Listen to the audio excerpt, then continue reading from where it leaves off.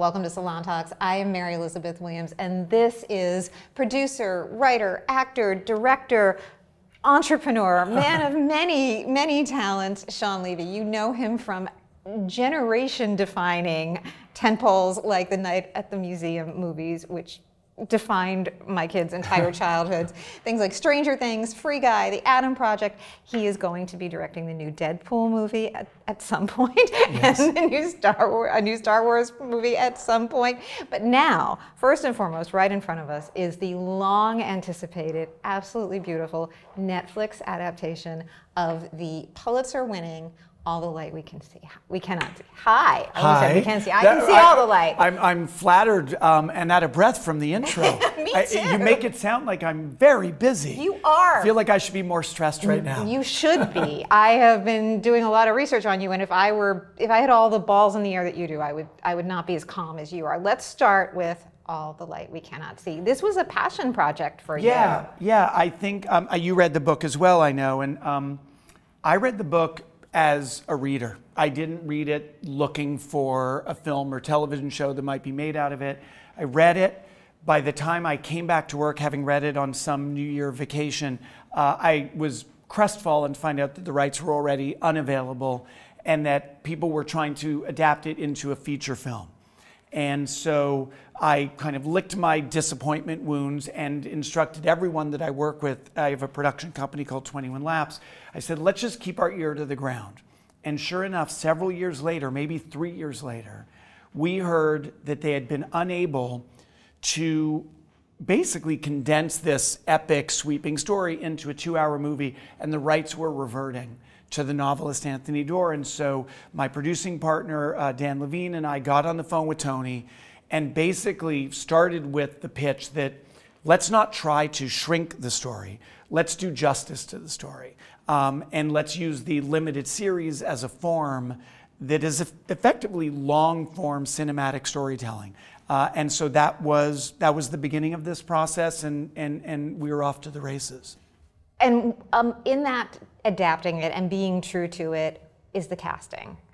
This casting, that central character of Marie, the two actresses that you cast for it, especially the older Marie, was really centrally important. Yeah. It's centrally important to the story, and it was important to the production that you get the right person. Tell me about the search for her.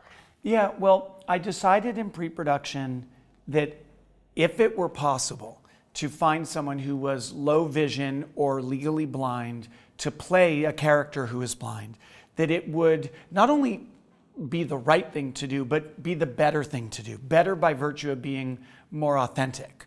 And so we put out a global casting search, because the truth is that finding a girl and a young woman who are blind, who are represented by acting agents, there's very, very few. And so we needed to just reach people wherever they were, and we got hundreds of auditions, people who had filmed things on their cell phones or had a relative do so. And in the midst of these hundreds of auditions, I came across this one by this young woman named Aria Mia Liberti, who was a Fulbright scholar, was a PhD candidate in rhetoric, who had not only never acted before, had never auditioned before, but there was something fierce and intelligent and luminous about her that multiple callbacks and conversations revealed to be powerful. And so even though she literally at that point did not know what she was doing, having never acted before, I saw, or at least I bet on the fact that she had the innate tools that I could work with. And indeed, she was the bet that paid off. It's a stunning performance, and knowing that it's a debut performance makes it all the more. Yeah. And knowing that it is not someone who is acting being blind. Well, and it's interesting watching the show. I've had some people say, you know, it took me a while to even understand or believe that she was blind. And that, I think part of that is because for 100 years of cinema, right, and X number of decades of television, we have always seen blindness represented by sighted actors who use a certain kind of toolkit of tropes, right? The way they feel their environments, the way they feel other people's faces, many of which are just wrong. And so every day, Aria and I would talk about the scene, and she would educate me. She would frankly, illuminate, pun intended, for me, the cliches of representation. And I was pretty committed to going against those, resisting them, rejecting them, I guess is a better word. And so the result is a performance that is indeed the real thing. And that's just one element of it. You are, when you are working on an adaptation of something that is as loved, won a Pulitzer Prize, international bestseller, there's got to be a different kind of, I don't want to say nerves, but a certain sensitivity to that material. Working with the writers, working with the actors, how did you come together to create this singular vision, knowing that, of course, it's going to diverge. Of course, it's also going to be different, and it's not going to necessarily be the book that everybody carries in their heads. Well, the truth is, nothing can manifest what's in our heads, because the book in your head is different than the book in my head. So recognizing that, frankly, I'm immensely lucky that Anthony Doerr, the novelist, from the get-go said to myself and to Stephen Knight, the writer who wrote all of the episodes, his background is Peaky Blinders, the show C, but Tony said, guys, I recognize this is a different format. So I'm going to trust you in navigating and adapting to your format because I created this in mind. And so a lot of it was trusting our own instincts as fans of the book to not mess with the stuff that to me felt sacrosanct.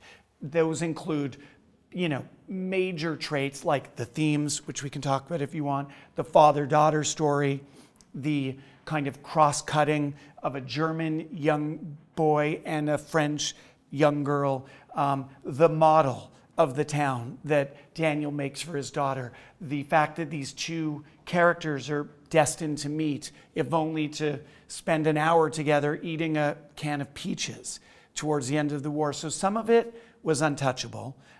Some of it felt like there was a way to dramatize the story in a way that would be different from the novel. And hopefully where we have diverged is successful and all feeds towards the most important thing, which is the epic sweep of the story, but also the intimacy of the storytelling. And that is a recurring motif that I see in everything that you do. You are kind of known as this family-friendly, light and bouncy kind of a director, and yet I always see so much depth and so much heart and humanity in the work that you do. I read an interview that you did 10 years ago, almost 10 years ago, where you said, everything comes back to family for me.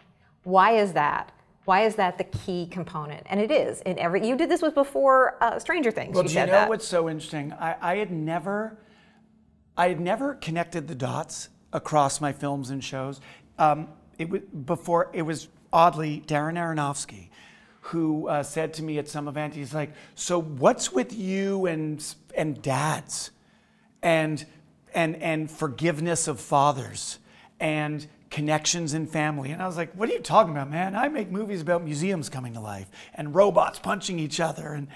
But it was Darren who pointed out that there's certain themes I do keep returning to, and it made me more conscious of it. And I guess certainly it's become maybe even more overt in my later work, certainly Adam Project, certainly All the Light We Cannot See, where, my own childhood, I grew up in Montreal. My parents were divorced by the time I was 3. My mom struggled with alcoholism and depression. And so family was fraught. And I wanted to build in my adult life a family that was solid and enriching. And I wanted to create work that maybe put out an aspirational theme about what family can be and how redemptive those connections can be. And so it's not always based in our experience where we create from. It's sometimes based in what we dream of being that informs our creative work. And I guess for me, it was largely the latter. And it's, particularly watching this, All the Light We Cannot See, it is so different because it is so cinematic. I'm curious about who you used as maybe touch points or references, who inspired you as a filmmaker. Like I see certain directors and I see certain films watching this, but I'm curious what you referenced. Well, the first one I'll mention is probably the most obvious. Certainly I did a rewatch on Private Ryan. I got to know Stephen a little bit because he produced my movie Real Steel, and so his work has always been inspiring. But frankly, so has the work of Peter Weir, who did Dead Poets and Gallipoli and Fearless and Master and Commander. I've always known that I'm never going to be one of these filmmakers whose work has a signature aesthetic. I'm not Wes Anderson. I'm not Baz Luhrmann, right? Certain directors, their movies always look like their movies. I take my aesthetics and my style from the tone of the story. So Free Guy is poppy and primary and video game inspired, whereas All the Light We Cannot See is frankly more inspired by photography of the 30s and 40s, the way that light has a certain softness to it, the way that certainly in the history of French design and French aesthetics, you see a collision of pattern and color, but all with the patina of age, of a history.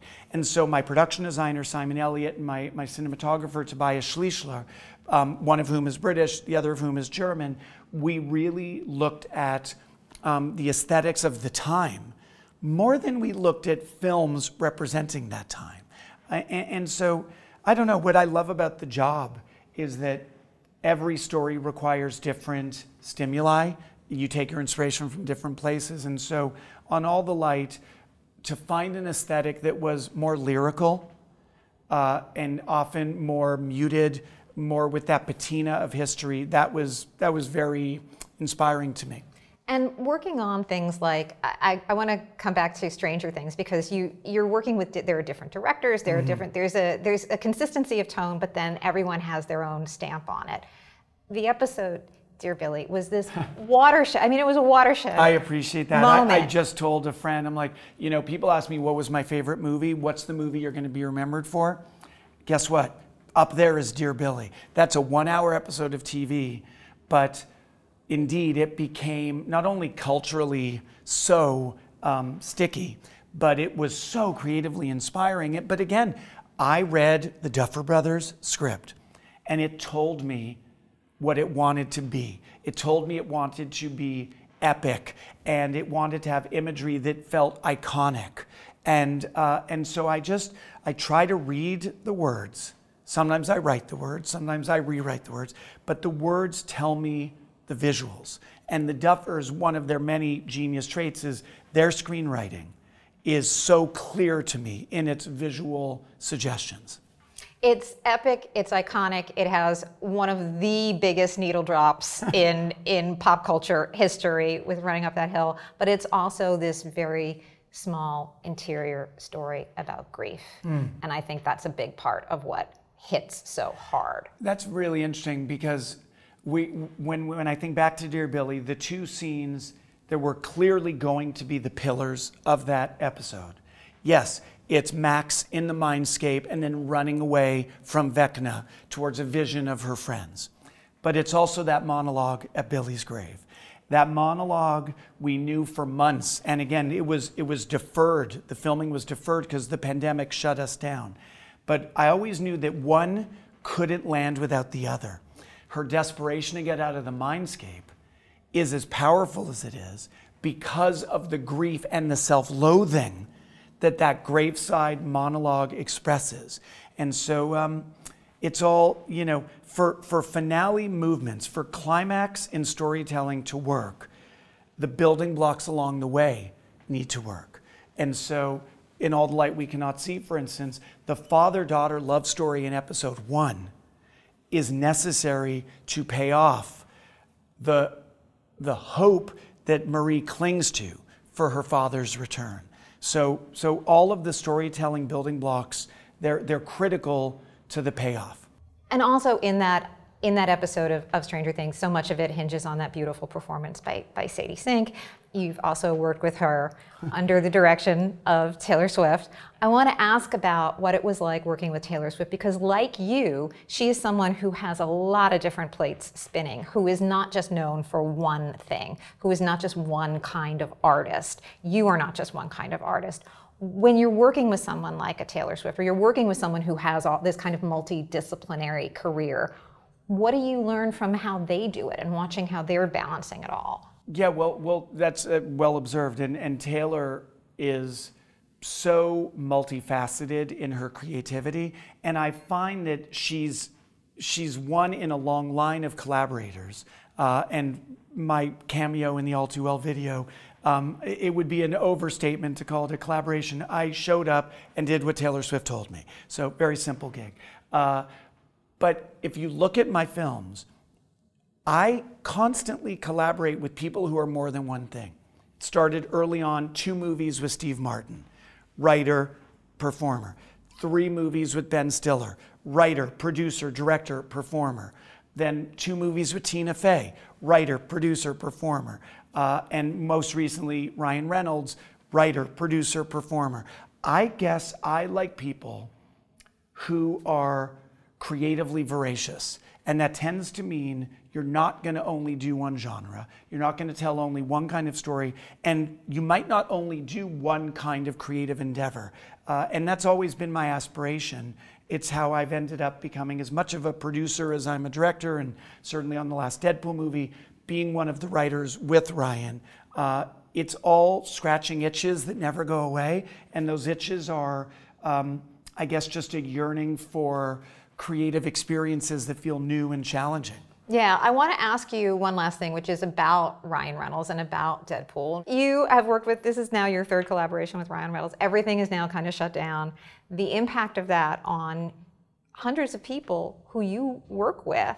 How are you and he and everyone else involved in Deadpool dealing with this unique challenge? Yeah, well, I want to start by saying, you know, Ryan and I are fortunate in that our careers have given us, I mean, we're losing our minds creatively stifled, but we're not losing our homes.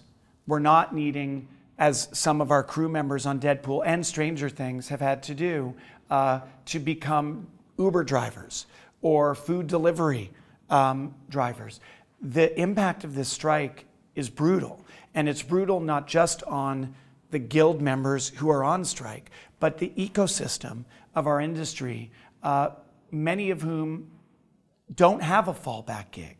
And so as the weeks and now months have dragged on, the fallout is really upsetting, really painful to a lot of families. And I'm so hopeful that I pray still, because I'm an inherent optimist, that by the time people watch our conversation, that we will have come to a fair and equitable resolution to this strike, and that our industry, certainly that Deadpool 3 is back to filming, because we paused halfway through, but that our industry at large is back to work.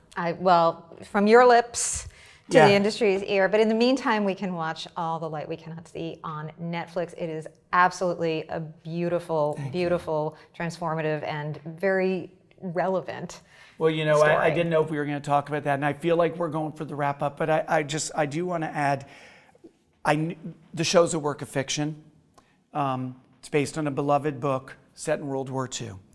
But boy, these themes of somehow in the midst of dark times, and we find ourselves living yet again in truly dark times, in the midst of that darkness, to somehow tenaciously believe in the light that we cannot see, I know we're all praying for that light right now. Absolutely. Thank you so much, Shawn. Thanks for having me.